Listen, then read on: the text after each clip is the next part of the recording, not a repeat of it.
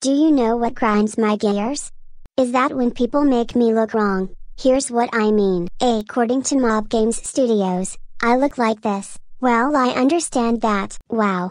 This one looks good. I can tell that nothing is wrong in this picture, so I give it a 10 out of 10. Really, what even is this?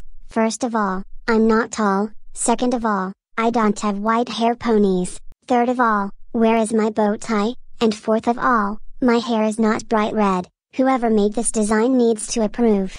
Again, I don't have blue eyelashes, but this one is fine, I guess. Now, this is what I call laziness. This looks like this was made in 30 seconds. Where is my blush? My hair is not bright red. Where is my hairpiece? Where is the bow tie? I don't have a short dress. God, this is horrible. What in the name is wrong with people these days?